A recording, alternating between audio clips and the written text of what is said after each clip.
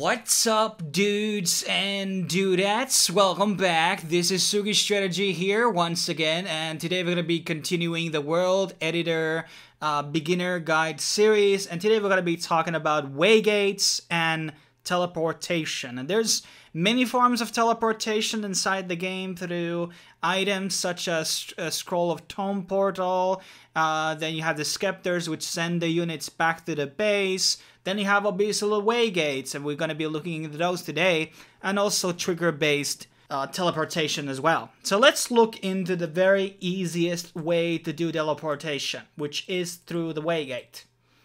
And I have a custom unit which I've created, the Waygate, and you need obviously two of them. In certain cases, you can just create one in case you just want a one-sided transfer. But in this case, I think most people want to have one that teleports you from point A to point B. And we're going to be selecting both of these, and we're going to be changing it to the neutral passive. We don't really want to give players the visibility over the buildings, and in case it might bug out for some whatever reason, because the current beta batch of the World Editor has some bugs, guys. And that's why it has kind of prevented me from doing certain specific videos regarding abilities especially, which seems to be a bit glitched, so we are kind of waiting for new patches. So when we click the Waygate, we are able to set a Waygate active. And this allows you to choose a region. And let's go into the region system now.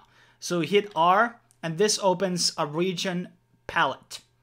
And you can create regions, and these are just areas here, which, you know, represent an area, okay? And you can select them by double-clicking them. We're going to be making this TP1, meaning teleport 1. The color doesn't matter. This is something that we want to indicate, maybe a pairing if you're going to have multiple teleportations. Maybe it's easier to color code them so you know which goes to which place. And we're going to choose green. And we're going to be doing another one here. And we're going to be making it TP2, and we're going to be making it green again. And now, it is very important to understand that it doesn't need to be this specific Waygate to make the teleport. It can be even a castle, a farm, it can be even a unit. Basically, what they need is an ability, which is called a Waygate ability. It's a unit spell. You can find it on the object editor. I'm going to show you in case you don't know. So we're going to be opening up the object editor and going into the building. So here we have the ability, Waygate ability, and that's the smart key. You can obviously find it from the search panel, but this is important, obviously. And if you're not making the building invulnerable, so once it's destroyed, the Waygate is no longer functioning, which is actually a kind of cool thing if you want to have that type of system inside your map, whatever purpose it may be. There's many things you can do with teleportations. So how are we going to be doing it? So it's very simple. So the Waygate, we're going to be activating that, and we're going to be choosing TP1. And it means, no, sorry, actually, we're going to be choosing it goes to TP2. And then on the other building, we're going to be doing TP1. So once unit enters the Waygate, they will be teleported here, and they will be teleported backwards, okay? We're going to be moving into the actual map testing later on. Now I want to show you the trigger version of this. So we have two caves here. Okay, that texture is still from the old Warcraft. It doesn't look very good, but bear with me, guys. I think your eyes will survive this one. So we're going to be doing another thing here. We're going to be opening region palette, and we're going to make these. I'm going to make a bit smaller one because that chooses the area which will be the exact location where the unit enters that spot. It will transfer to the other side. So this is going to be not Gave, but it's going to be Cave East. No, sorry, this is West. God damn it. And then we're going to have another one called Cave East. And now we're going to be entering to the trigger palette, F4. And we're going to create a new trigger. We're going to call it teleportation. And there's a lot of things which I'm not going to be covering in this video regarding triggers. So one thing that's very important to understand that certain triggers may leak.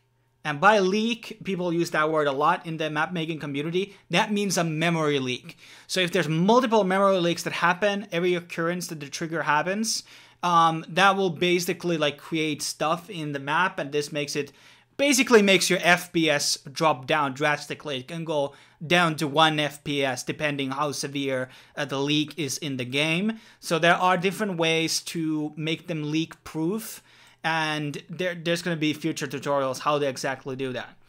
So the triggers are based on 3 categories: events, conditions, and actions. Something we're going to be exploring a lot more in the future, but we're going to be keeping it very easy today. So first we're going to be starting with new event. That is always required. Conditions are not always required, but events are always needed. And there's different base things, and we're going to be using called unit enters region. And we're going to choose that region by clicking this red button, and you can choose it from here, from the menu. We can also just select the region, and it allows us clicks into the actual map. So we're going to be clicking here, K West, unit enters to the K West. Okay. Then we have to choose the action. What happens when the unit enters to the cave, to the region? So we're going to be choosing from here, unit, move unit instantly. You can choose, well, in any type of a thing, you know, you could technically have a wait time. It takes a certain amount of time until they travel from the other side to the other in sake of reliability, but most people don't want that. So in this case, we can change the triggering unit to many things, but usually are like made to have a certain type of a recommendation or condition here. We can luckily use the triggering unit here. So we're going to leave that and instantly change this into playable map area. We're going to change it into region instead. We don't want it to go to the middle of the map. We want it to go to the end of the cave. And that's done. Okay? This is a one-way teleportation. So what we have done now is once that this foodman enters here, he will instantly teleport into this location. Okay, that's the simplest thing, and obviously you can do it vice versa. Basically clone the you know, the code that we just created in order to make it work both ways.